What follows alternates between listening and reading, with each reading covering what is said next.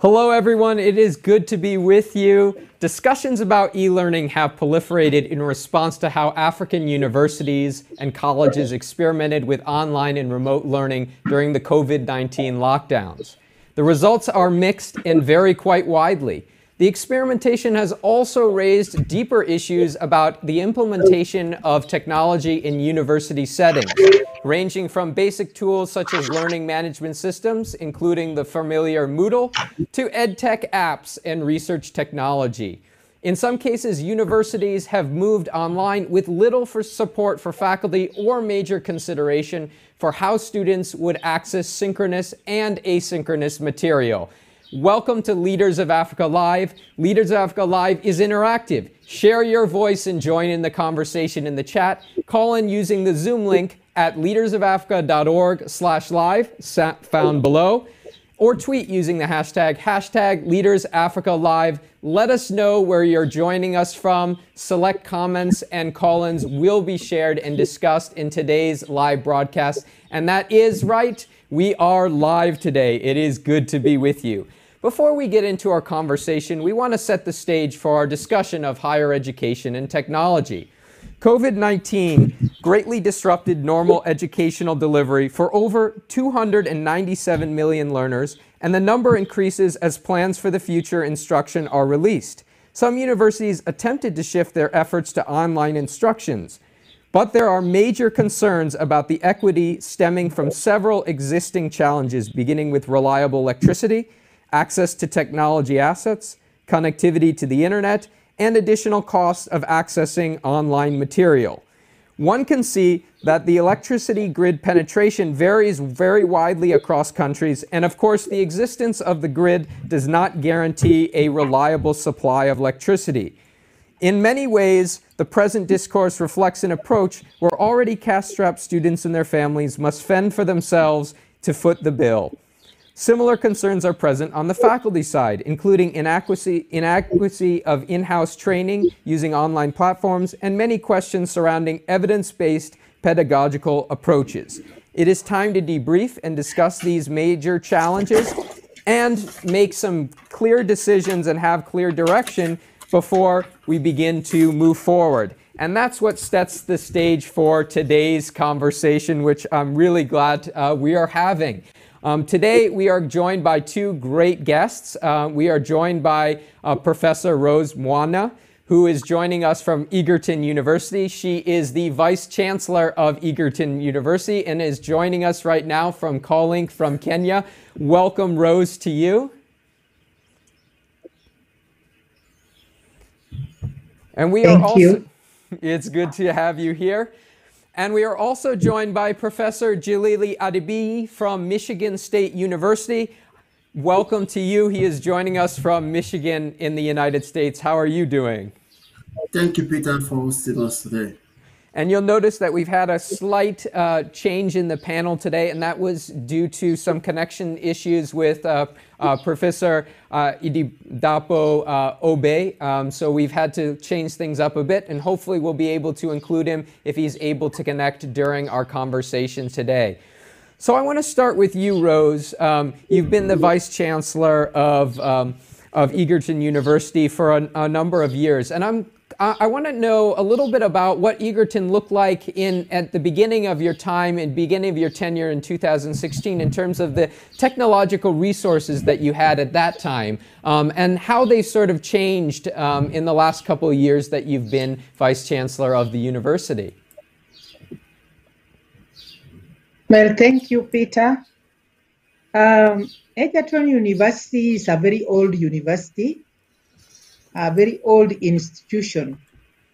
It started in 1939 as a farm school, and it moved on up to date. For a long time, we have just been using computers to help us write our notes and also use it for email and even PowerPoint. In the university, we have a college of e-learning. we had not developed it very much the way we would like to. And that is because what we have been doing, we kind of liked face-to-face, the face-to-face interaction has been the norm. So we have not been very actively involved in the e-learning. Mm-hmm. But since the COVID-19 came up, we have just started using the e-learning, and we have a number of our staff, faculty, that are now being trained on how to develop the courses so that they can be uploaded in our e-learning platform. Mm-hmm. That's where we are now. So you'll find a number of faculty now working very hard to make sure that they develop the courses which are now going to be uploaded in our system. And what is that e-learning I hope platform you are really? hearing me. Yes, I am. And what does that e-learning platform look like? What are some of the technological resources that are embedded in that e-learning platform? Well, we are using the computer. We are using our online systems like the Kenneth. Kenneth is in a Kenya educational network, which we use around here, and is the one we are using. Then we use Zoom. We use Zoom a lot here because it is the one that Kenneth is using. Occasionally, when we talk to international world, we use the webinar, which is not very common with us here at Egerton. And how many of the students are able to access some of these resources that you have on the online platform? What does access look like? That's where the problem is. The access is not as high as we would love it to be. And the main reason is when we are on campus, there is no problem.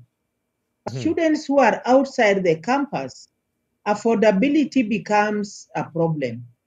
Mm-hmm. Many of them are not able to afford getting all the facilities the way we would like them to do it. The other problem, which is very common, is the network. The network has not reached the whole country. Mm-hmm. And even if it can reach, still affordability is a problem to many students who are coming from the rural areas. Mm-hmm. Our right. Egerton students are mainly agricultural oriented. They learn a lot of agricultural and practical oriented courses. And that becomes a problem. How we can do that online is also a problem which we need to think about. So in some of the rural areas are very remote, and electricity has not reached there. And some of those students cannot really do the online training the way we would like it to be done. Mm-hmm. It is a challenge. And so what are some of the things that you're doing or you're thinking about in Kenya in terms of improving some of these infrastructural constraints that are present that you've mentioned? Are there any approaches that are being taken? And also, I'm curious what the relationship is from the university to, say, other stakeholders, such as the government, that may be able to provide some of that infrastructure or support. What does that look like?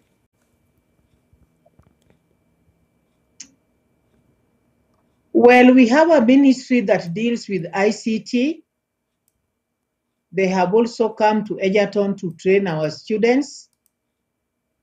But as I said, we were comfortable with the face-to-face. It is now that we are going to pursue it rigorously so that we can work with the Ministry of Communication and ICT so that they can think about us as a university.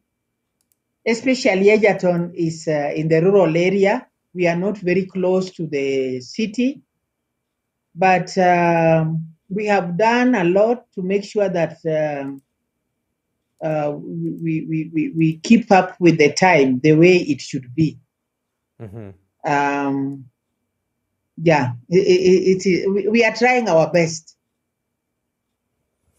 Absolutely, absolutely. And so, what are some of the majors at Egerton University? What are some of the background of the students that are there? I don't know background in which sense. Most of them have gone to school and done the sciences. You know, we are agriculture is an applied science, and before you do it, you have to do basic sciences, which most of our students have done. And computer science is a must. They have to do courses on computer sciences. And we are pushing the students to get into IT. And our students normally, they are doing very well. I want to say that. Despite the fact that we are agricultural oriented. We have the Department of Computer Science where they are also doing IT and ICT. All those are part of it. Yes. Absolutely, absolutely. So I'm curious whether universities in Kenya work together to solve some of these issues. What is the conversations that take place between, say, Egerton University and other universities like University of Nairobi or, for example, USIU in also just outside of Nairobi? Is there a lot of collaboration that takes place between these different universities? Yeah, we have collaborations taking place, but as I told you earlier, we had not been very forthright in the ICT. It is now that we are beginning to talk about the ICT and how we can teach online and all that. And you find a number of our universities have picked themselves up and they are working online in a number of areas. The other day when the vice chancellors were discussing this online, we realized that it's difficult to do exams online because of the security. These are things that are hindering us from really moving ahead. We have to find a way of mitigating against the security issues that are likely to hamper our examinations. So we are talking about it. Yeah, building on what Yes. Rose said, Jalili, what do you think of this issue of exam security? We've heard that from a number of professors, where a lot of courses, as you know, are exam-based, and obviously that varies across different universities. But exams are still play that very important role, and there's always been this question about exam security when teaching is done in person, right? A number of countries have had some concerns around exam answers being leaked or things of this nature, people sitting in for exams. So this concern was sort of present before. Ghana, what does this look like in the context of Nigeria, and are there potential solutions for thinking about exam and assessments more broadly in this more remote environment? Well, thank you so much, Peter. And the thing about exam in the context of African university and as it relates to Nigeria is that exams constitute a huge percentage of student assessment. When I was a student at the University of Lagos back in the days, exams used to be like 70% of the overall grade. And that means that if you miss the exam, chances are that you're never going to pass a particular course. I want to assume that is the situation in Kenya and in some other university.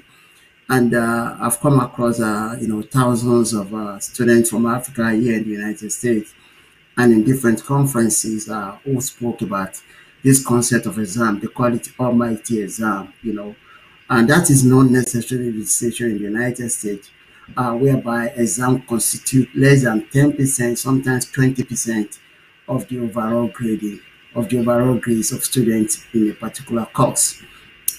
So there's always been that, tension that surrounds the issue of exams, the issue of anxiety on the part of the student and on the part of the faculty member. However, there are ways that this issue can actually be handled when you look at it from the perspective of education technology. And in fact, one of the things that education technology can actually make do for us in African educational, higher educational context is to make it possible for us to conduct exams without having to worry about issues of leakages per se, as it would be in the case of our traditional setting. Because there are ways that we can set up exams and conduct exams leveraging educational technology and preventing issues of leakages that possibly would have taken place without leveraging those technologies. I could remember when I was at the University of Lagos, prior to the time I got to the University of Lagos, there was a Vice Chancellor called Professor Jelili of Motola. He invested, there was he built a facility that could contain about 10 to 15,000 students at a go. They used this facility for that event. They let it out for people to do wedding in this facility, and that generates income from the university. The other purpose of this facility was to have that huge facility that students can be seated, they can come in, they can take the exams, and there were meant to be some technological equipment, installed in that particular hall that will assist in supervising and minimizing cases of cheating by students. That was one way that the University of Lagos sought to conduct exam by leveraging technology. I don't know what is happening, what has happened over the years to this particular arrangement. And this particular arrangement is very similar to what they do with the GRE exams, with what they do with some of the standardized exam, TOEFL exams, because when you want to write a TOEFL exam, everything is conducted electronically. You can do the paper TOEFL exam, you can do the paper GRE exam, but for in most cases, exams that standardized exam are done electronically, and the issues of leakages and cheating are reduced to the barest minimum. So what this tells me is that we can learn from these kinds of examples, cases, to draw examples, insight from what we can do differently in order to address some of the tension associated with conducting exams electronically in Africa. I want to disagree a little bit with the Vice Chancellor. I want to lessen the anxiety regarding use leveraging technology to conduct exam. If at all, technology will assist us to do better, managing the issue of examination leakages and malpractices. What we just need to do is to tidy up the technology and make sure that the technology is glitch free. Because with the technology, like we discussed in a program yesterday at the Leaders of Africa, one of the things we made reference to is the use of technology to conduct exam. You can conduct exam by leveraging learning management systems. You can use Moodle to administer exams, and there are many features, functionality in this technology that makes it possible for exams to be easily conducted. So I believe that University of Lagos has been making some very reasonable effort in this direction. Likewise, some other universities in Nigeria, and but we can do generally better by collaborating to see what is exchanging notes, to know what is working well with them in Kenya, know what is working well better at them at the university, what is working well with them at the University of Lagos, and what is working with other counterpart university. This collaborative environment is required for us to build that capacity to leverage technology in getting exam better conducted in different African universities. So Rose, I want to build off of that point that Professor Jalili mentioned about the use of learning management systems. So at Egerton University, do you generally ensure that professors use some sort of learning management system such as Moodle or Sakai or Blackboard, these out there? Have you been able to leverage some of those platforms for receiving assessments from students, like papers or other assessments, or attempting to at least run exams? I'm curious what that looks like. No. We are still very low in that area, because as I told you earlier, our examination system has been face-to-face. This is the first time we are thinking about that we should now do exams online. We have a few courses here that have been sponsored by other organizations. Those ones we kind of try to do the exam online, but we are not well developed yet in the examination setting, and so I can't talk much about it on that line. So, and I'm curious, Rose, if examinations become difficult to ensure that they're secure, have professors found other ways of assessing students or that are promising in terms of assessing students' competencies on various things outside of, say, an exam-based approach?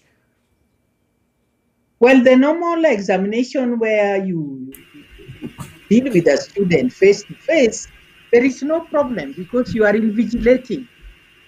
But the problem with online examination, you don't know who is next to the student.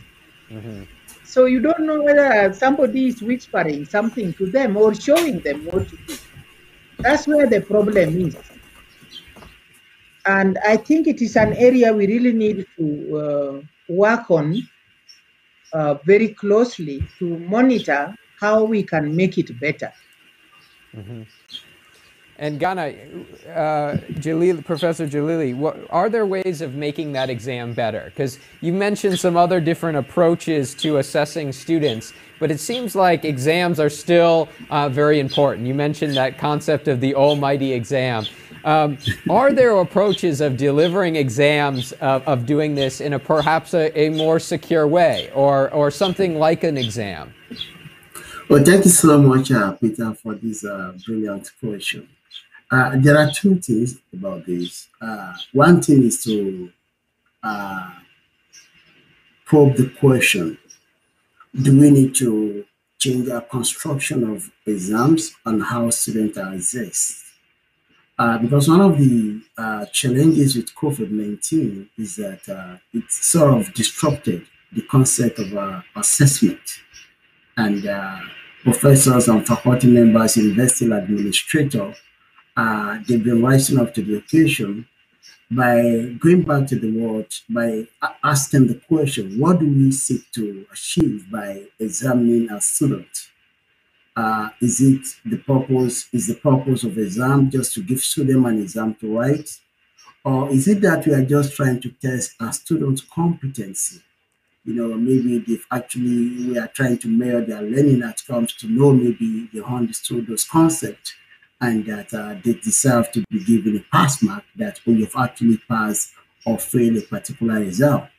And that leads me to some of the concepts that faculty members in the United States they've embraced during this era of COVID-19. What people did was to go back to the drawing board, and they gave students two options. You can either sit for an exam and be graded traditionally, as we used to do before the era of COVID-19, or you write an exam and you receive a pass or fail grade. I won't think this conversation has necessarily taken place in Africa.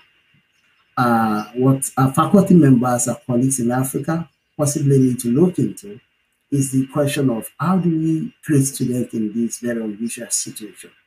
Do we need to go by the traditional construction of grading, of which requires students to write almighty exams? And the situation does not allow us to actually do that now, because universities are closed. Students, they will have to write their exams from homes. And even when you look at this exam that students need to write electronically, students are still faced with many challenges. One, some students might not have access to electricity as of the time that they are going to write exam online. The other thing is students might have internet problems. They might start writing the exam, and for them to upload their responses, this might also be another challenge with them. This is another problem. Then the other problem is that the environment may not even be conducive for students to take their exams, because we don't know the places where these students are living. We don't know, maybe, because we need to take into account their socioeconomic background. And what that means is that some students might actually do well in their exams. Some students might not actually do well in their exams, not because they've not really prepared very well for the exam, but because of the certain environment surrounding them that will constrain them from performing excellently in their exams. So all of these things taken into account within the context of African students and African educational institutional challenges requires us to think through this construction of exam. Do we need to do our exams the way we used to do them before COVID-19, when all of our students will come, to the classroom and we'll conduct an exam at a particular point, and we have supervisors, supervise the process. Even the one that we do in traditional settings, there are issues of cheating. Because there is, imagine you are conducting an exam for about 100 students and there are no technological facilities to actually monitor who's doing what and doing what. The best you can do is that it's something that is within the purview of your site. Whatever is not within the purview of your site, you can't actually know what is happening within that context. And, your eyes can be all over the place at the same time. So, meaning the issue of cheating, the issue of examination malpractices might still be an issue in the traditional setting. And with the use of technology, I do believe that African universities will be better positioned to conduct exams that we have little to no instances of cheating and examination malpractices. Obviously, we can't eliminate examination malpractices completely, but we always want to strive to improve the integrity of examination processes. And I do think technology has a role to play in this. And the other thing is that we might need to move away from this construction of almighty exam, because it's not healthy for faculty member, neither is it healthy for a student. Maybe if we've been doing this gradual approach of, gradual assessment of our students at different interfaces of delivering our classes, I don't think we possibly might not be having these huge challenges that we are facing with the outbreak of COVID-19 in many of our universities. Because the problem is the bulk of the assessment is coming through this exam, 70%, and that means the student, they have to be loaded with some questions and we have to give them feedback. And if we have softened the process in a way that what is left of the grading process is just 20% to the exam, we possibly might have, been able to devise some alternative ways of getting the same thing done, possibly giving them an assignment and then the writing. Because at the end of the day, when the students graduate from the university and they get to the job market, their performance in the job market will not be based on exams, like, oh, they gave them an exam, because in that situation, whatever decision they want to make, they can open their books, they can do sort of things. So we can be creative about this concept of exam. We can say, okay, we are giving you open book exams. And that comes back to, like, we are trying to look at alternative ways of creatively addressing the problem. We could also give them the options of pass or fail. That means you are not going to be graded at the end of the day based on maybe you scored a distinction, maybe you scored a B plus or a B minus, but because you've demonstrated certain competencies indicating that you've understand the concept and all the issues so taught in a particular course. That is going back to us redefining the construction of the exam. This is a long-term conversation that faculty members in African University, vice chancellors need to have.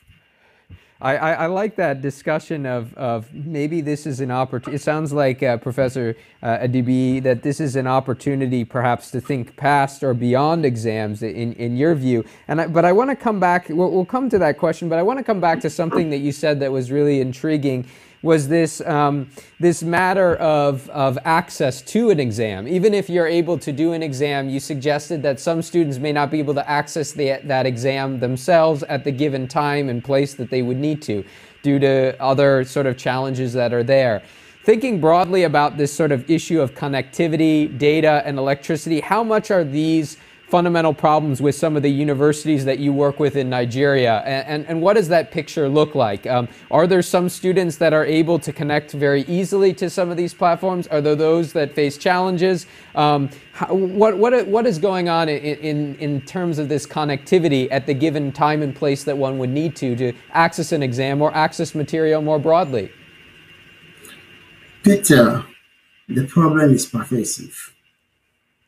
And that is why universities in Africa, they are taking a precautionary approach to what they can do and what they cannot do with the outbreak of COVID-19 regarding administering exams on their students.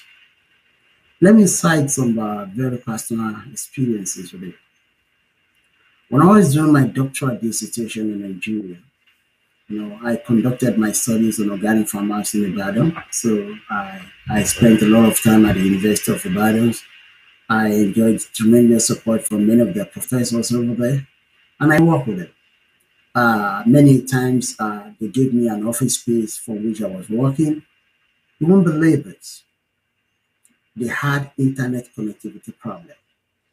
Some of the professors, they have to use their money to buy a reliable internet. And many times when I connect to the university internet, I just easily, it was so difficult to even download an article.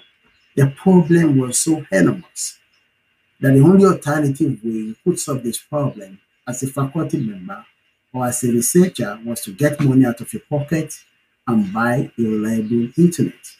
And many faculties couldn't even do this because what is their take-home pay at the end of the month? They have bills.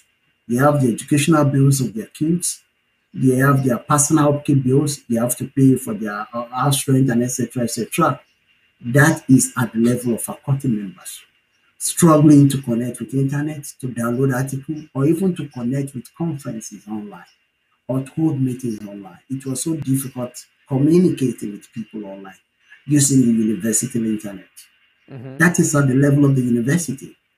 When you come down to the level of the student, the problem varies depending on the social economic background of the student. Many of these students, you have to take into account that poverty in Nigeria is the poverty capital of the world. And a good number of the students in Nigerian university, they are from poor homes. Many of them, they have to fend for themselves and they are responsible as well for their educational expenses. And part of these educational expenses is paying their school fees, feeding themselves, buying books, and keeping on top of their educational activities. And so if you now impose the additional cost of transitioning online on them, it means that they have to have reliable internet access.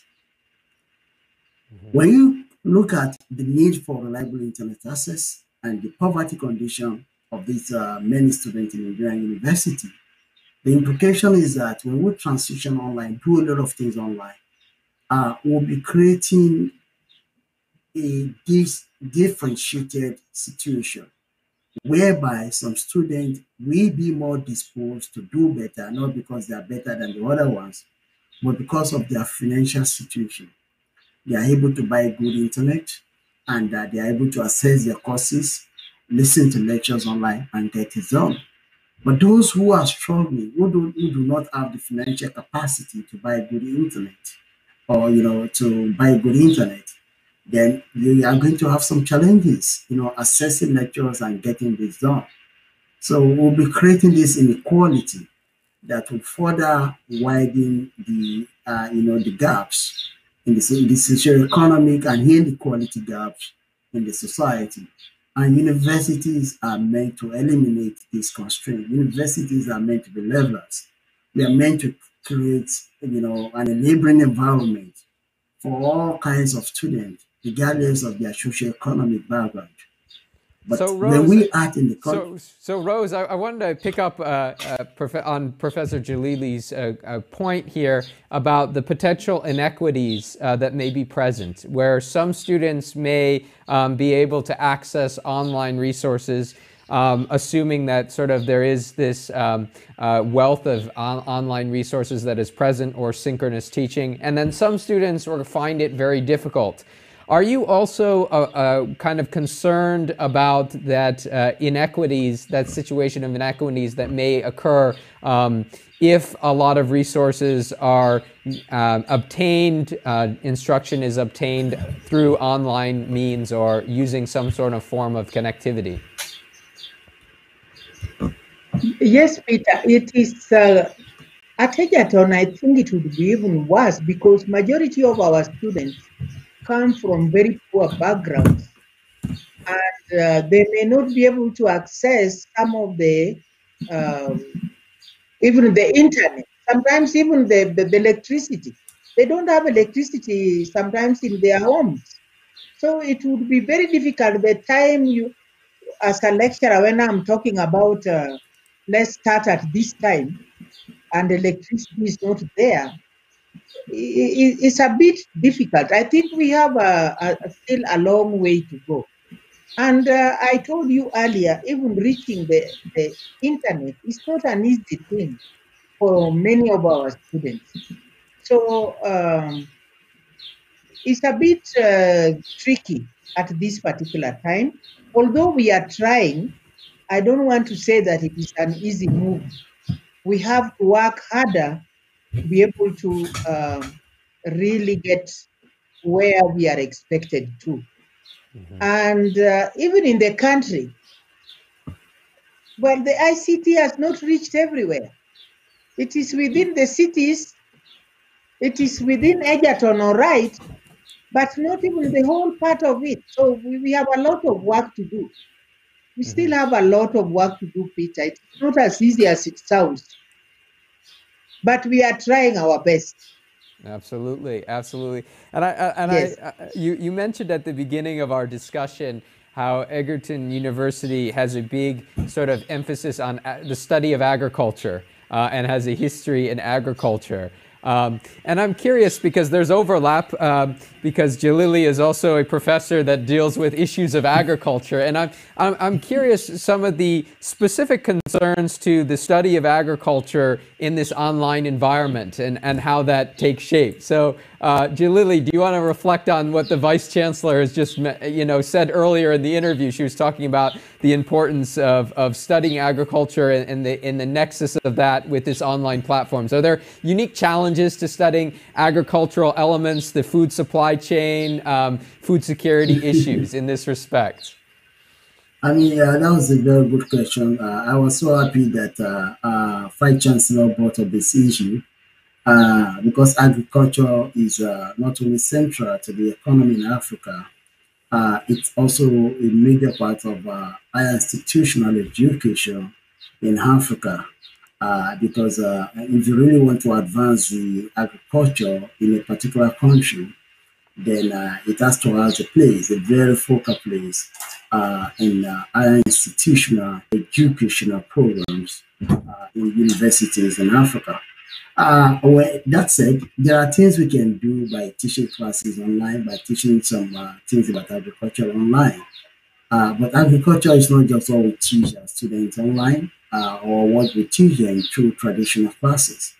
There's a practical component of agriculture as well.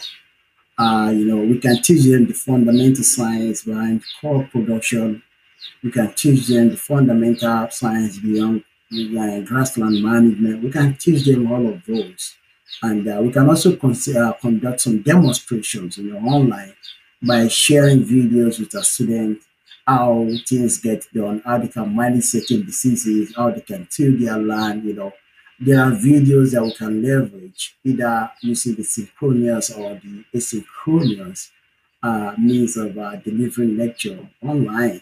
We can do a lot of things online. And there are agricultural programs that are being delivered online, master's degree program, undergraduate degree program that are being conducted by some university. Those said, the other side is the practical aspect of it, getting the student to the field to learn the practical aspect of agriculture. And that is not the case with most agricultural programs. There are certain programs in agriculture that you might not even go to the field. But in most cases, agricultural programs require that our student gets to the field.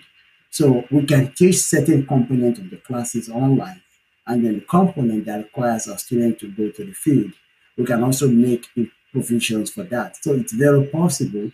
And one of the beauty of leveraging technology is that it actually prepares students. It gives them the capacity to leverage technology outside of their educational environment. When students are trained using the technology, they develop some capability that will be useful for them in whatever they want to do. They become technologically literate, and they become insightful about what they can do with certain technological applications. All of these things are going to improve their employability, and that is why it is important that we integrate technology into the delivery of our educational activities, either in agriculture or outside of agriculture. So in response to your question, Pira, my response is that it is good for us to integrate technology into the delivery of agriculture-related classes. It is easy, and there are many ways we can define technology using education. Technology might mean that we are applying technology for managing our class delivery. That's what they call learning management systems. They are using it in some South African university. In Ghana, they use what they call Sakai. In some other universities like Africa Factual University, they are using what we call the model, and that is what we are also using at the Leaders of Africa. Here in the US, through my graduate education, I was exposed to different things. I was exposed to what they call the D12. I was exposed to what they call Canvas. I was exposed to what they call Blackboard. These are all technological applications that can be used to inform the delivery of education in Africa. And the good thing about these platforms is that they improve the learning experiences of our students. And they also improve the effectiveness of the delivery of courses by faculty members. Particularly when you have to teach huge classes, 600 students in a class. With this learning management system, it takes away a lot of stress, it takes away a lot of hassles, and it improves the delivery it creates a play level brand. For example, through the learning management system, you can upload the course materials that your students are meant to read for a particular class session. And what that means is that students, you don't have to go to the photocopy center where they access their course materials. They can easily access this material online. They don't have to print. That is more sustainable. They can just download the course materials on their devices, either their phones or their laptop, and they can read and prepare for their classes. Even somebody who doesn't have the financial resources to buy a textbook, through that, he or she will have access to the material. And that means that we are even bringing some constraint that otherwise might have affected negatively the participation, the deep engagement of our students in our classes and our educational delivery processes. So that is one way. Jalili, I want to build on one of the things that you say and pose this question to the Vice Chancellor, which is you've suggested using a lot of these learning management platforms. You mentioned Sakai, you mentioned Moodle. These are free and open source platforms that can be used for, providing resources to students, interacting with students, and uploading assignments, things of this nature. But it obviously takes a faculty that is able and trained to use some of those learning management systems because they have their intricacies here and there, using things like Moodle. In my past experience, using Moodle and D2L, which is Desire to Learn. To you, Vice Chancellor, how well are faculty members, not just at Edgerton University, but in general in Kenya, sensitized and trained in using some of these platforms? Or is there a gap in terms of very different abilities and training in this area of using some of these online platforms? What does that look like, Vice Chancellor? Well, thank you, Peter. I think it is still, as I said earlier, quite a number of our faculties are just being trained on some of these things. There are some that are well ahead, but majority are still training on how to use some of these platforms. So I don't think it is only at Egerton, but it is in many other universities. But those who have been trained on it, they do it very well. They are very good at it, and it's not a problem. But for many of our faculties, we are still training them. That makes sense. And just building off of that, Vice Chancellor, where should that training come from in your mind? Do you view that, do you think that the universities themselves should be engaging in more of this training internally? Or do you think it's really important to engage external partners to help in some of those training exercises? What would you ideally like to see at Edgerton University, but also amongst professors, broadly speaking, in Kenya?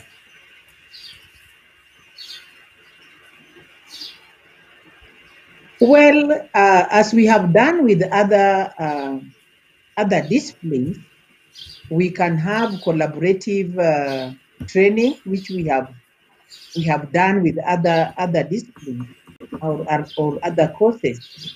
But also in the country, we normally say we need to set a certain amount of budget for some of these things. Well, I think we need to start taking it more seriously and set a budget for some of these technologies that would help the universities move forward. Without a budget, it is impossible to just say, I'm training. You train with what? You must have a budget that will help you train so many at a time, and then you can say it is okay. Without that, I don't think we are moving anywhere. So building on what the Vice Chancellor has said, Professor Jalili, what does this budgetary consideration look like when it comes to capacitating faculty to use some of these online management systems? What do you see in Nigeria? Is that capacity there? Is it sort of a mixed picture, as the Vice Chancellor sort of mentioned, how some have been trained and are very good, but others, lack the training or experience in these platforms? What does it look like in the Nigerian context? And do you agree with the Vice Chancellor that there needs to be specific and dedicated resources within universities and partnerships formed to deal with some of those capacity gaps that are present? Thank you so much. The budget problem has always been there in Africa. Budgetary allocation to university has always been a very big issue. Most of the universities in Africa are grossly underfunded by different African governments. And that is why there's always been this recurring advocacy that education deserves to be given broader attention by the government, both in terms of budgetary allocation and in other areas. The budgetary allocation issue is one of the reasons why African universities have mostly not been performing optimally. The budgetary allocation is affecting many things: their capacity to leverage technology to improve the delivery of education to their students, and the capacity of the university to even fund the research by faculty members. Up until now, many faculty members in African universities, they fund their own researches. When they need to publish, when they need to attend conferences, a good number of them, they spend out of their pocket to make this happen. And all of these things they have to take out of their salary for them to do this responsibility. So the budgetary constraint has always been there. But the question is this: is it possible for us to still get certain things done despite having this budgetary constraint as an issue to deal with? My answer is yes. For example, Moodle is an open access software that requires minimum investment for universities in Africa to go to leverage learning system to improve the delivery of education to their students. I mean, it doesn't require close to $10,000 for us to work with a Gatton University to build that capacity to establish a learning management system that is based on Moodle for them. We can easily do this. If it's somebody like me, somebody like Peter, somebody like other faculty members who have the capacity, the capability, all they just need to do is to pay our flight ticket. We go down there and help them to build that capacity, you know. And when we talk about this capacity, we set it up for them. And majority of this university, they have IT units. We train the IT unit on how they can maintain, you know, some of these facilities and, you know, upgrade it and attend to some of the problems that might arise from time to time. So the capacity problem, I don't think it requires a lot of money, as argued by the Vice Chancellor, but I think it's about more information. Possibly, maybe our colleagues over there in Africa, they need more information about some of these zero-cost technological applications that they can actually use to address some of these problems and issues that we are speaking to. Moodle is free for the most part. It's not just about Moodle. There are other tools that even they can work with their students to develop a learning management system. Most of the undergraduate students in Africa, they do what they call projects. Sometimes some universities, they call it thesis. And they have computer science department. Professors can work with their students in computer science department to develop some of this apps. And the university can build on that to improve their educational delivery. But even if they don't want to go that route, the route of all these available, you know, softwares, technology that they can use, that they can leverage to address related problems are there. And Moodle is just one example. We don't even have to travel down to a Gatton University. Mm-hmm. We don't have to travel down to the University of Lagos to assist University of Lagos to set up a Moodle-based learning management system. We can organize webinar trainings for them. We can take the IT department through the process of establishing one.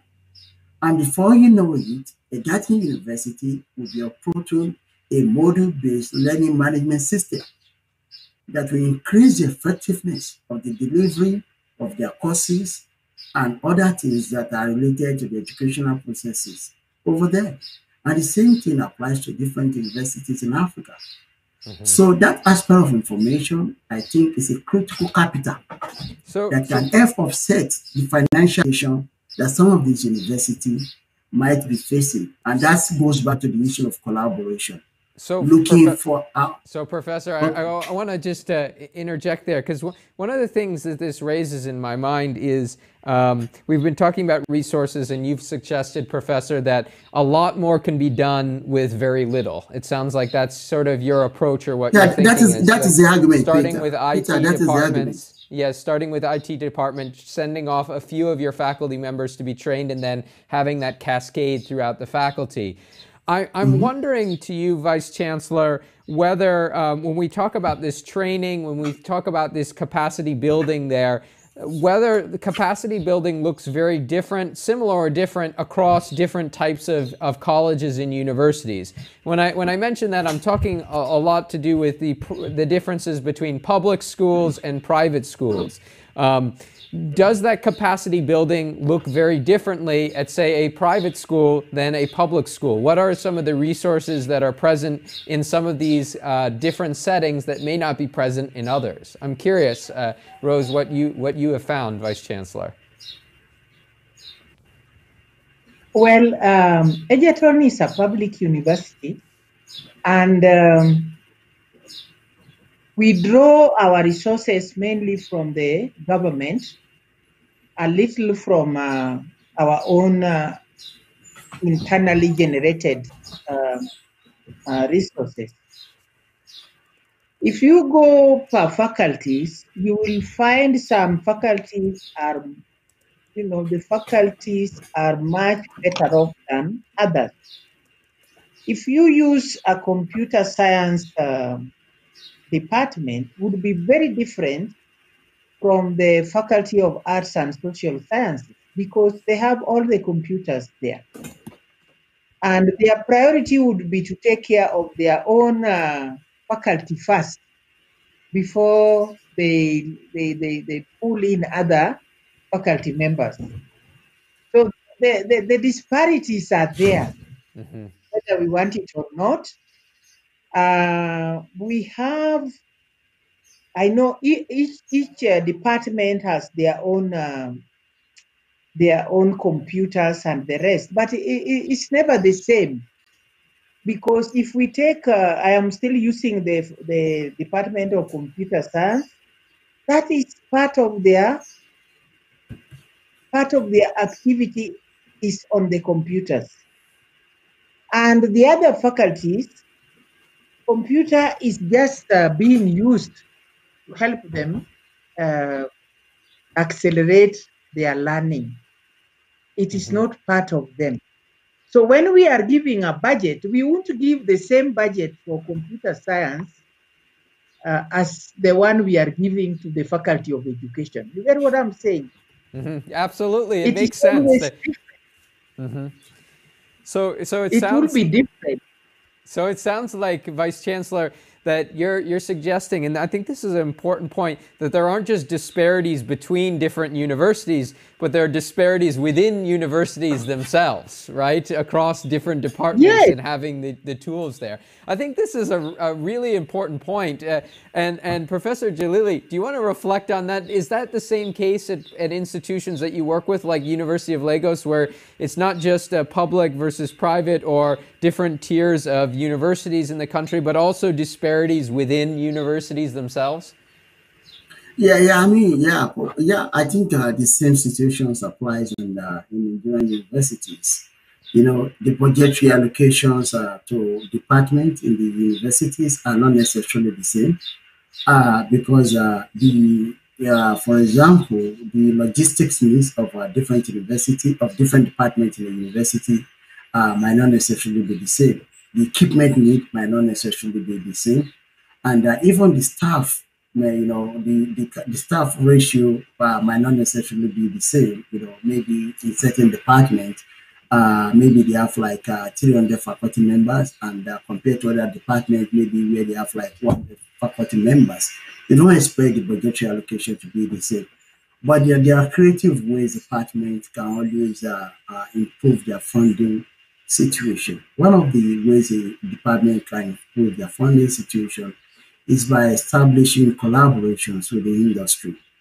And as you know, Pure, most of the universities in the United States, they don't just rely on budgetary allocation from the university to get it done. Nobody does this per se. We have a lot of collaborations with stakeholders in the industry, with foundations that bring their money for us to do research. And I think this is one area that African University needs to do more. There has been significant improvement over the years. For example, in the University of Lagos, the Faculty of Engineering, when I was there, because for my first degree, I was an engineering student. And the guest that was meant to feature from the University of Lagos was, in fact, the dean of the department, was the vice chancellor when I was a student in the university. And at a point in time, it was the dean of the engineering department, of the Faculty of Engineering.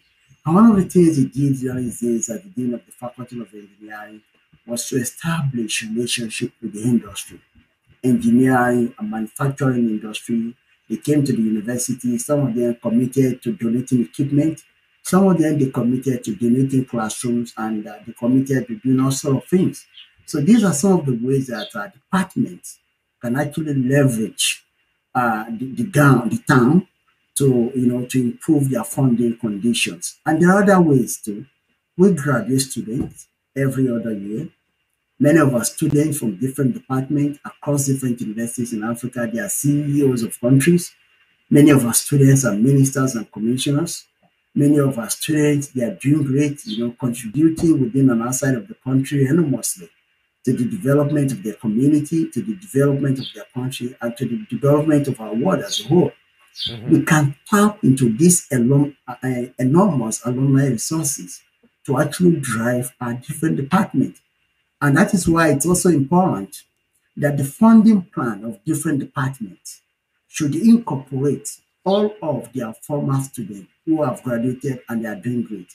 There are ways we should introduce this concept of give back, tracking them when they leave the university, keeping contact with them, and trying to get their involvement, get them involved in our world's affairs. University can't just be run in isolation of all of the students that have gone through there. Majority of the things that are done in the universities in the United States, there's this input of our students, ex-students, they bring in money, they are creating endowment, they are establishing scholarship. So we need to do more of all these kinds of things in different African universities. In that way, we can create a funding pool that complements to a greater extent the little amount that we are getting from government in funding our university. The other thing is this: African university, they have to take advantage of something. Their political power base. I call it the political capital. For every election that is conducted in Africa, a huge proportion of the voting populations are the students, meaning that if the students and the universities make budgetary allocation an issue on the ballot, an issue that determines who gets voted in and who gets voted out, we might be able to change some of these narratives that are related to the funding of education in Africa. Because one thing with a politician is this: if you ask a politician to pick between dying and losing an election, it is more likely that a politician would prefer not losing an election to dying. Because the real death to a politician is not when the person dies and gets buried. They know everybody is going to die one day. The real death to a politician is when they stand and lose election, or when they lose being elected into offices. That is life to politicians.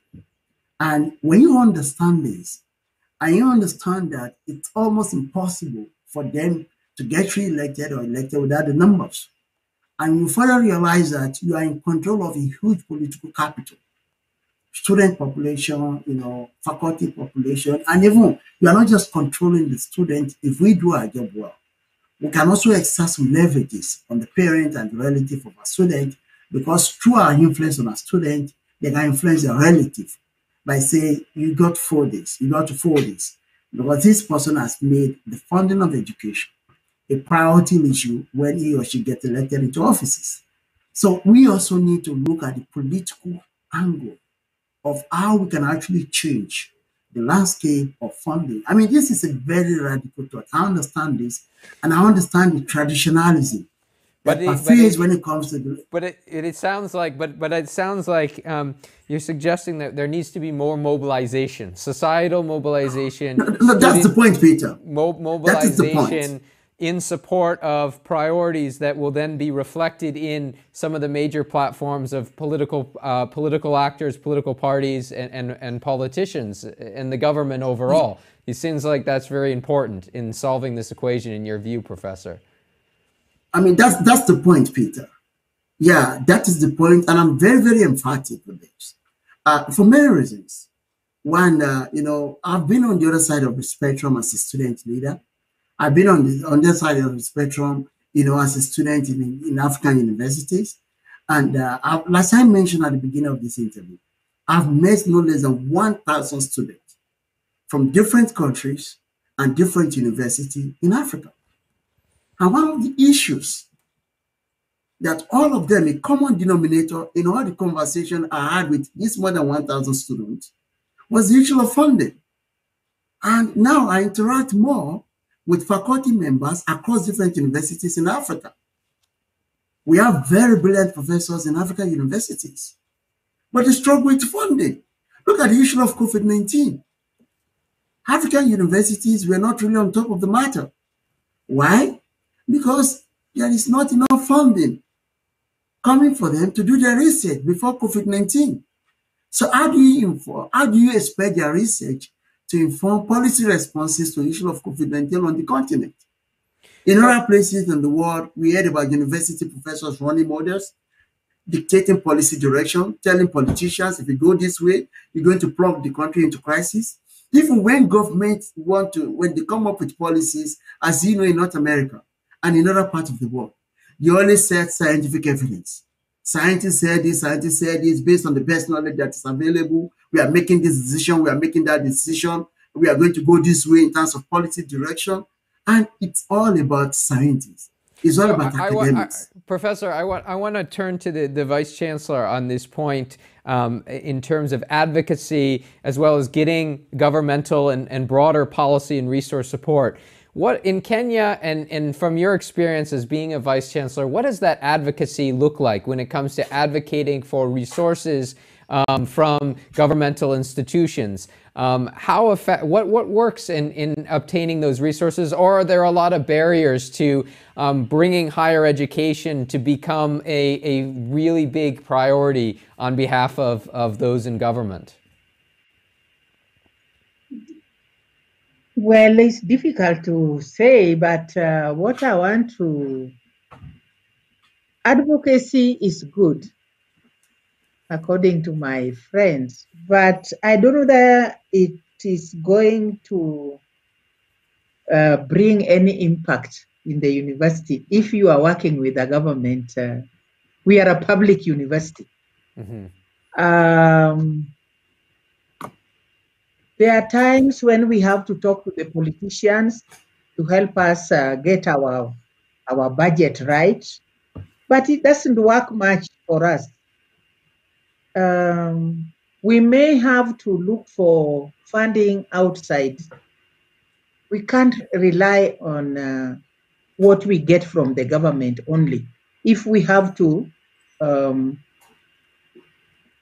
have improvement within our universities, we have to get some funding internationally by writing proposals or working with other universities, so that we can share some of the resources to be able to make our ends meet. But relying only on government funding, I find it not very, it doesn't reach where I want it to reach. There's something missing. Yeah, it sounds we have to do other things. I am not sure about Nigeria, but for Kenya, for us to do research, we normally have to do do our own proposals and get funding from elsewhere. Mm-hmm. If you depend on the government money for research, for example, you will not do research. So we have a lot to do. I don't know whether any lobbying will help. Mm-hmm. Maybe let's start with Nigeria. It might help us. I don't know. We may borrow from you. So, and that's wonderful, because I think one of the key things on this program we want is to share those diverse experiences, because some of the strategies and approaches that may work in one context may translate to another or may not, right? There are different and nuanced challenges that are present there. And I just wanted to follow up, Vice Chancellor, on your comment about how the government basically is not maybe as willing and forthcoming with some resources, so the university has to seek resources from outside internationally and from other grants that are present or through partnerships. And I'm curious, does the government in a sense know that that's what you're going to do? In other words, do they say, well, we don't have to fund the amount of resources maybe we should, because we expect you to go outside to get that money? In other words, it's somehow another one's responsibility. And so when they realize that you're beginning at Edgerton to get those relationships, to get those grants, they look at your bottom line and they say, well, I guess you don't need any of our support, or you don't need so much support. Do you think that functions as well as they sort of, it's sort of a circle here, a cycle where they say, well, we're not going to fund you because you're getting from outside, and then the university says, well, we're not getting resources, so we have to go outside. Is that how it functions, or is there something else at play there, Vice Chancellor?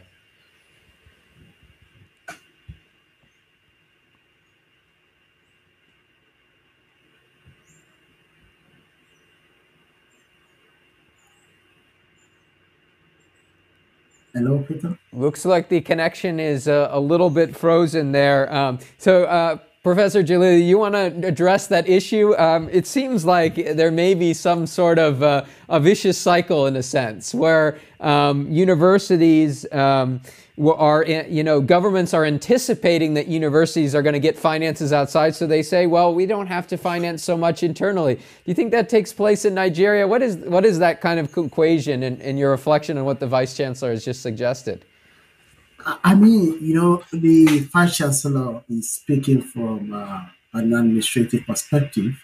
I mean, she's on the hot seat, and I mean, she's speaking from experience. I mean, she's been trying to get money to fund our university, and to making sure that all the financial responsibility are adequately taken care of. And she was honest enough to speak to the encumbrances they have, in terms of getting politicians to give the deserved attention that financial attention that university education actually deserve over there in Kenya. And I think the same situation applies in most African universities, particularly those in sub-Saharan Africa. And as a result, government will tell them. I was aware of conversations when I was a student that got to the level of faculty members telling me that government will tell them, go sort it yourself outside, go look for this money outside. And you know how this works. Once government knows that money is coming to the university in Africa from outside, they tend to give attention to other things. That is the flip side of it. They believe that the issue is already being attended to. And it's not just in the educational sector in Africa. When you look at the activities of NGO, some NGOs have really been doing well in Africa, plugging the gaps in areas where the government in Africa are not doing what they should be doing. And in those areas that NGOs are trying to plug the gaps, what I've observed speaking with a lot of guys who are coordinating NGOs is that government tends to reduce attention in that area, because they believe the issue is already receiving some level of attention. So, and that is why we need to get into the awakening to the consciousness of politicians that even if universities are doing better, mobilizing funds and resources from private sector, government still need to do their part for many reasons. Peter, as you know, as a faculty members, when we get funding from outside, it doesn't mean that the funding might not have some influences on what we do in the university. For example, let's assume that a big company that is into the production of improved seats has opted to maybe support a university with $3 million, and part of this thing is that the funding is actually going to the agricultural department. In that same department, it may be difficult for people that are doing things that are, contrary to the interest of that particular funding, funding company. It will be so difficult for some people to be doing a research that will be, talking in the opposite direction of the interest of that particular company. It might just be that they will withdraw their funding in the long run, maybe after some years. Because you might feel that you're actually working at cost purposes in relation to their interests. And that is why the government itself, which is the one that actually, actually advocates and standing for the overall public interest, need to be committed to funding our educational institution. Because the government won't be doing this because they have any other interest other than the public interest. The government will be doing that solely for public interest. But when you bring some of this funding agency, you rely on them to fund your universities alone, to fund most of the activities of your university. Then you also have to be reminded that there's no Father Christmas per se anywhere. If you do things that they are not comfortable with, it's very possible that they will withdraw their funding. If you do things that will get them out of their businesses, it's very possible that they will reduce their funding support because they have to survive in their own various businesses as well. They have to make sure that you are making them to be losers in their own businesses as well. And that is why the government needs to be made to do the right thing. If the government is not doing the right thing, the alternative is not to look for something else to replace the government. I think part of the solution is to figure out how to make the government to do the right thing. And part of doing the right thing is to figure out how we can get increased attention from government in Africa in regards to the funding of education at all levels, not just at the university level, including at the tertiary and higher and the college education level. All of these things need to receive increased funding attention. But that said, university they need to do better forming this collaboration through which you can get some funding and then address some of the problems that are facing higher education delivery in the various African universities. So we're up against time and we're going to close in just a few minutes. But I think Rose's connection is working now. The Vice Chancellor's connection hopefully is working. And I have a question to you, Vice Chancellor, sort of our last question. We talked about advocacy with governments and for funding. How much is the government going to be a part of solving some of these challenges in terms of the use of technology, creating budgets, infusing the resources that are necessary? So how much should one be putting an emphasis on advocacy work and changing the mindsets of those who are in political power to change this equation that we looked at?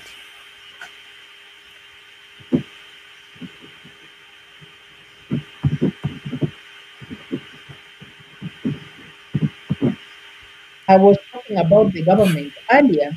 My side of the presentation went off. But what I need to tell you is that the government is willing. It's willing to give, but it will never be enough. You get my point.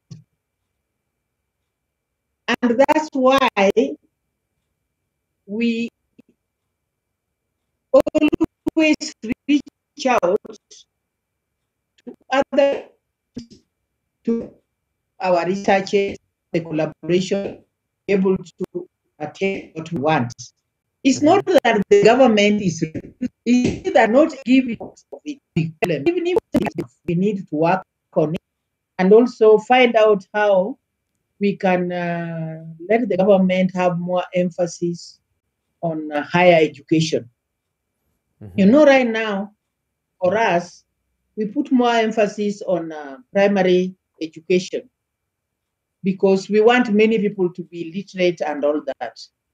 So out in the universities, we now need to think of how do we make the universities also be part center of the government initiative, which they are doing, but you need more. It is that is killing us. We have to look for it from outside somewhere. So, Professor Julie, I don't think advocacies will help much right now.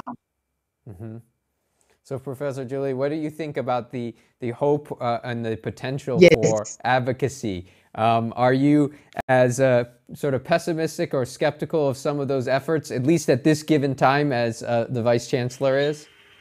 And what does the experience look like in Nigeria? A dose of effort is required. That education is getting increased attention in terms of funding from different African countries is because of the advocacy that African governments they need to fund, commit up to 15% of their budgetary allocation to funding education. It's not just about Africans themselves calling to this. A lot of international organizations, a lot of collaborating, friends of different African countries, a lot of funding agencies, they've always been saying this to different governments in Africa. And that possibly explains why some African countries have been experiencing, remarkable increase in the budgetary allocation to funding education. So I won't think that. I think it's a dose of everything. We need the advocacy on this issue to be sustained, to be increased. And we also need the aspect of lobbying the politician. I think it's a dose of everything. We need the aspect of advocacy. Sometimes when you don't put pressure on politicians, they don't get the job done. They don't even see the urgency in the issue you are pressing for. Because the issue with advocacy is that it does not only bring the issues, to their reckoning as a priority issue. It also comes with prayer that reminds them that if this thing does not receive the deserved attention, it might be the very nemesis for which they will lose election. And as I told you, politicians losing election to them is like a death sentence. They don't want to die by losing election. They just want to die the natural death. They are not really afraid of that. But the real death politicians are afraid of is losing election. They are afraid of that death. So, and I believe that advocacy is one of the ways we can actually get them on their toes so that they can increase the budgetary allocation to education. And the good thing about advocacy is that it will also support what Professor O suggested, the issue of lobbying them, the issue of, having this conversation with them, this gentleman conversation. Advocacy will back that up with the required prayer for them to do the needful. But when the required prayer is just there, we are just having this gentleman conversation, or Your Excellency, legislator, Mr. Senator, Mr. Honorable, whatever you want to call them. It will just start and end there. And the other thing is that there are other sectors that are also competing for funding attention. If those sectors are leveraging advocacy, and those of us in the educational sector, we are not leveraging advocacy, it might mean that those sectors will be receiving greater attention at the expense of committing greater, resources to funding our educational sector. And we need to do this advocacy in a way that is not going to compromise, the peace of a particular country or the peace in a particular society or what have you. We need to do it creatively in a way that we will get our goals achieved and without causing anarchy in the system. Wonderful. Thank you so much, Professor. I want to thank both of you for coming on today. And I know we faced some technical issues starting off a bit later than we usually do. This is the nature of doing our communications across different continents, different places. But these conversations surrounding the issues of resources, higher education advocacy, and this advent of these discussions around e-learning are really important. And although they are being raised more and more in this period of COVID-19, they will be important conversations to continue as we move forward today as collaborators, as well as Vice Chancellor, and as well as professors and faculty members as well. So I want to thank you, Vice Chancellor Rose Mwanya, for joining us today from Kenya. Thank you so much. And I want to thank you as well. Thank you, Peter. And I want to thank you, Professor Jalili Adebi, for joining us as well from Michigan State University. Thank you so much. Thank you so much, Peter, for having us today. And thank you, Professor Rose, for all your beautiful comments. I really enjoyed listening to you. Wonderful. So that brings us to the end of our edition of Leaders of Africa Live today. I'm glad that you can join us. As you saw, we had some technical difficulties. That happens when we are trying to communicate across many different countries to ensure that there is a broad amount of perspectives on our program. We encourage you to join us on our next Leaders of Africa Live program. You may subscribe on our website. If you go to our website, leadersofafrica.org, that's the Collaborative's website, you're able to subscribe to our newsletters, and that is where you get information as to when our next broadcast will be. You can also subscribe to us on YouTube as well. It will also push alerts for when our next Leaders of Africa Live event will be.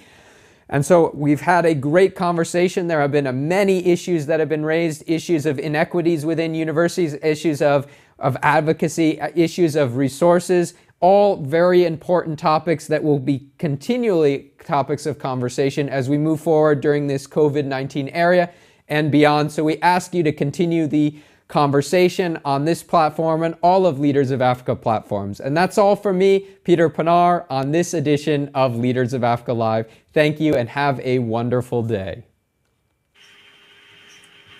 Bye.